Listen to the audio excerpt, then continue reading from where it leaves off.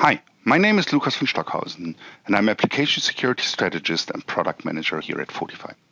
Today I would like to talk to you about filtering issues and how you can use this feature in order to adjust the visibility of the issues you receive from static analysis according to your own policies. Filtering is a very powerful feature which we have available in Fortify in order to show the issues exactly in the way you would like to see them. You see here we have a view called filters, which is listing to you how all the different issues are distributed between the different buckets here. We can easily adjust these filters by, on the one side, doing a right click here on any categories or issues and create an additional filter, or by manually adding filters to the filter set. Filters can be stored in order to be reused and distributed. So you see here this drop-down list of filter sets which can be added or which can be accessed.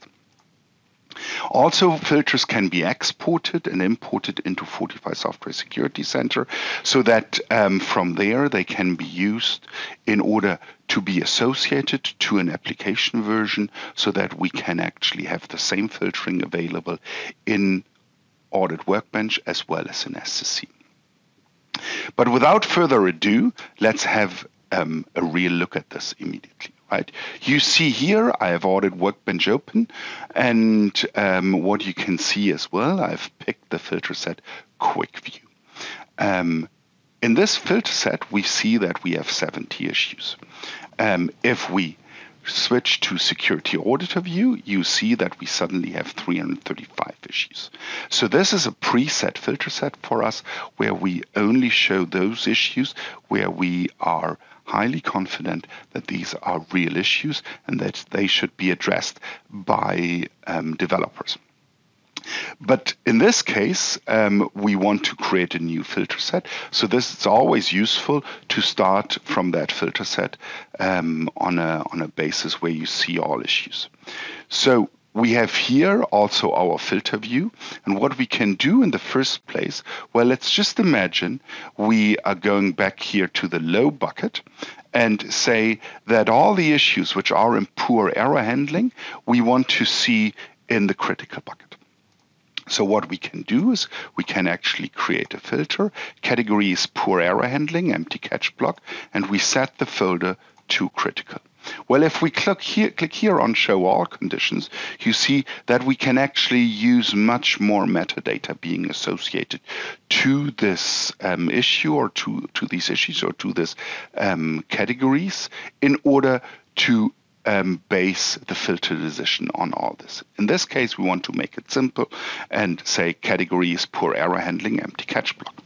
So we create the filter, and we saw immediately moving these three issues over into the critical bucket. Well, but we said we do not only want to see the poor error handling empty catch block, but we want to move all issues over, right? So what we could do, obviously, is create a filter for each of these issues. But it's much easier if we are going to edit this filter and say the category actually contains poor error handling. And if we save that one, we will see that all the rest of these issues will move over here to the critical bucket.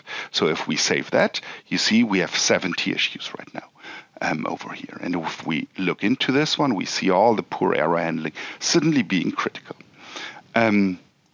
If we go back here, we also have our own policy saying that the J2EE issues actually should not be worked at. And in this case, we are going to create a new filter manually and say, and you see here all the metadata I can work on in order to create filters. But in this case, we are going to take category again, contains, and we are going to type manually J2EE. And we hide these issues, right? So this makes them non-visible anymore, and these are around about 10 issues, I would say, if I roughly look at them. So we have 213 at the moment. Let's see if I create the filter. We have 201 issues left. So all these issues are hidden right now. Well, in order to be able to use that filter in other environments, we would need to save that filter. The first mistake we did, and I wouldn't call it a real mistake, but the issue, this is a typical workflow. You start working on your filter and then you suddenly recognize, well, I want to save that filter actually, right? So what we are going to do here, we went to Tools, Project Configuration, and we say, okay, our own filter set. And we base it on the current filter we are working on, the Security Auditor view. So we copy that over. And we can readjust all these filters right now. We're just going to delete the additional filters so that we keep a consistent Security Auditor view and have the standard setting here again. And if we move to our own filter set, right, we see what we added. And right now, we are recognizing as well that we want to say, let's say, the system information leak. We want to move into our own bucket, right? We want to create an own bucket for system information leak. So let's create another filter here and say category contains. And we can pick this as well, right? We say here, contains system information leak. And then we create a new folder. We will make that folder blue, just to be different, and call it system information leak. Okay, and we see this folder being created. And we save the rule right now. And we have moved another 59 issues into system information leak. And again, we can just drop through the different views here, and we see that all this is in the different views. Again, we are going to project configuration.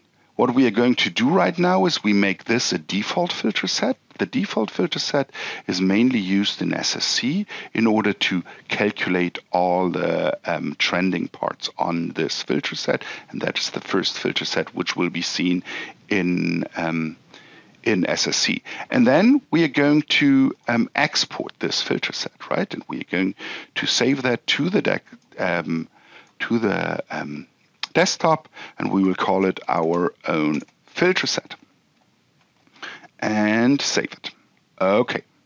So from here, we say OK right now, and I'm going to close without saving this FPR. And that has some specific needs, because if I would save this right now, all these filter sets would be stored in this FPR. But I want to show you later on that we can actually move this around and do not need to work on a saved filter set. Oh, sorry, on a saved FPR. So here we are under in Fortify Software Security Center under administration issues. And what we are going to do right now, we are going to create a new issue template, our own filter set. This is our first own filter set. Browse, and we are going to desktop, and we are going to pick our XML file and upload it. And we see here, we have our own filter set here right now. So the next thing we are going to do is we are going to create an application, right? We are going here into this SPLC application, and we are going to create a new version of that application and call it our own filter. Filter. Okay. Going next here, we have to click the different values. Well, let's make that this project is actually in active development. It's internally developed.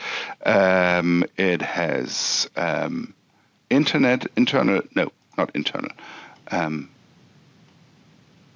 external public network access. It's an application. It's platform neutral. It has a web access. It's developed in Java and JSP, has basic authentication, the organizational attributes. It's actually a corporate application. This is for retail. and this is in EMEA because I'm in Germany, and we don't have any specific compliance data, but we have public data in there, and it is for sales. Okay, so next one, you see here right now we have our own filter set, the one which we just created, right? So we are going to pick this filter set here. And if we click next, we give access to everybody to this application, and perfect, here is our application. So let me show you, if I'm going to reopen our FPR, right, that's the one we had before. And you see here it's an SPLC AD, and the FPR is called 19.2.FPR. If we pick that one, you will see that all these filters we created earlier on are not in that anymore, because I actually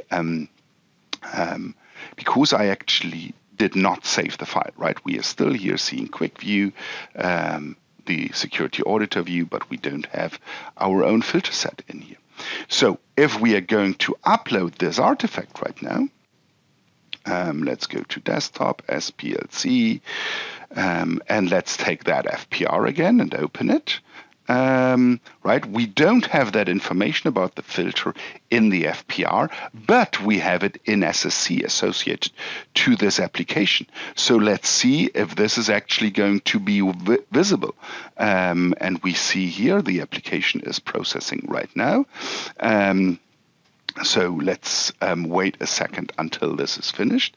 But we already see here, you see, the filter set we are looking at the moment is our very own filter set, right? And if we open that up here, we see all the 3 different filter sets, but this one was chosen up front. So the processing seems to take a little bit longer. There it is completed right now. And if we go to audit, we exactly have all these different folders, which we just created, right? We have our critical, high, medium, low system information leak folders, exactly the way we saw that in the FPR. If we go back to security auditor view, you see that everything is moved back. So we have the exact same behavior as we have in we saw before in Audit Workbench, right? As I said, the filtering, the trending is done based on the default filter set, and this is in this case, well, we can't see that really here, but in this case it would be set up on our base, on our own new filter set.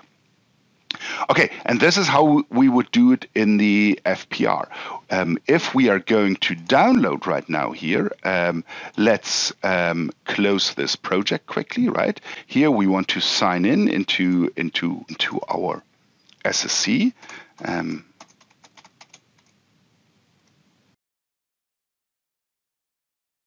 You will see that we will download actually SPLC, our own filter. That was our FPR file, right? This is going to be downloaded right now from SSC. And we see here again already, you see, we have our there was our own filter set. We have here our own filter set. So that is part of all that, right? Again, the other filters, like in SSC, are still available. If we would have deleted them, they would not be available anymore, right? The other thing I want to show you how you can distribute easily, right? Let's just open this base FPR again, right?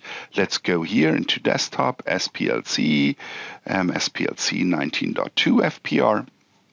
And we just open this, this unchanged FPR again. And we see here, there is nothing in there. What I can do right now, I can go to Tools, Project Configuration again, and import this filter set, right? If I go here today import to my desktop, and I'm going to import this right now, and you see our own filter set is back in here. So that is another way of distributing this and storing it and bringing it to different areas. Well, and with all that, I wish you a successful day. And if you have any questions into filter sets, do not hesitate to contact us here at Fortify.